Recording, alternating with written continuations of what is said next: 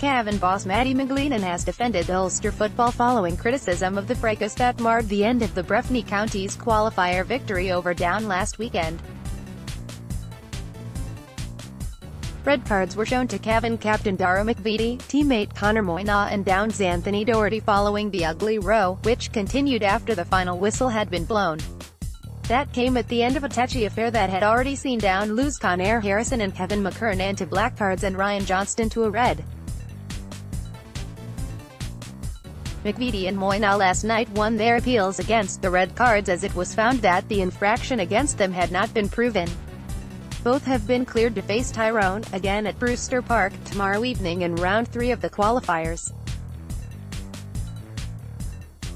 The news comes as a massive boost to McGleenan, who before learning of the news last night, had plenty to say about the criticism that has come the way of his side over the past week. Replays appeared to show Cavan's Gearoid McKernan goading Darren O'Hagan after kicking the final score of the game before the row kicked off, prompting Sunday game analysts Tommaso Say and Kieran Whalen to have their say.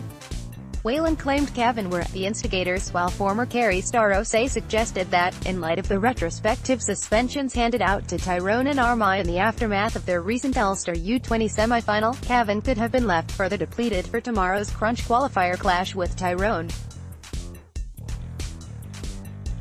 But in describing the game against the Mournmen as like an old Ulster championship match, McGleenan said it was this competitiveness and rivalry that sets Ulster apart from any other province. Do you know what? I would take an Ulster championship match any day, Down and Cavan or Tyrone and Cavan, going hard at it, hot and heavy, than watching Cork versus Kerry in a Munster final where it is a kick-about session, said McGleenan, referring to the Kingdom's 17-point demolition of the Rebels on Saturday night. They can be the aristocrats and they can talk, but they have yet to meet an Ulster team this year, and I would hope that whatever Ulster teams make it through to the Super 8s, that they're not going to lie down the way those games went last week in Munster. They can put us down any way they like. It's sorrowful that they would try and put us down, but the brilliance of Ulster teams is that we love proving people wrong. And the Breffni are preparing for another All-Ulster meeting tomorrow when they meet Tyrone at Ulster Park, and not as part of a doubleheader at Croke Park.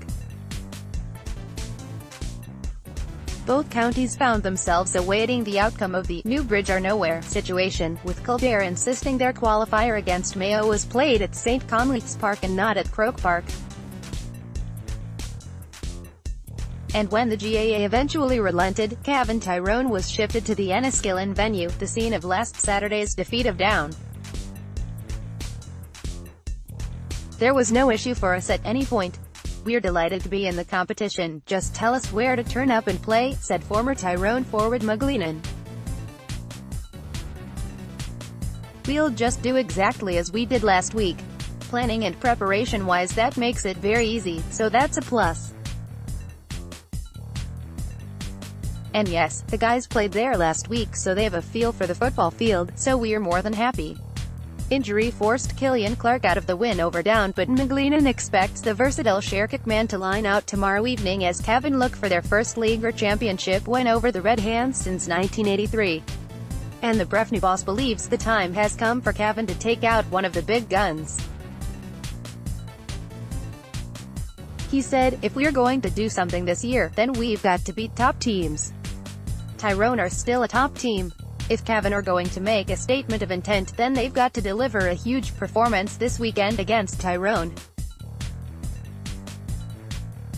Down were in the Ulster final last year. Down are not a bad team.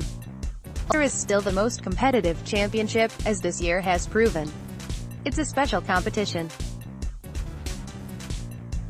Yes, there's things we can improve on, but we've had this week to improve on them. I'm aware of Cavan's record against Tyrone in recent years, but that carries no weight with me. It's 5 years since Cavan last won 2 championship matches back-to-back, so that's a huge plus to us. Now we want to try and make it 3 championship wins in a row.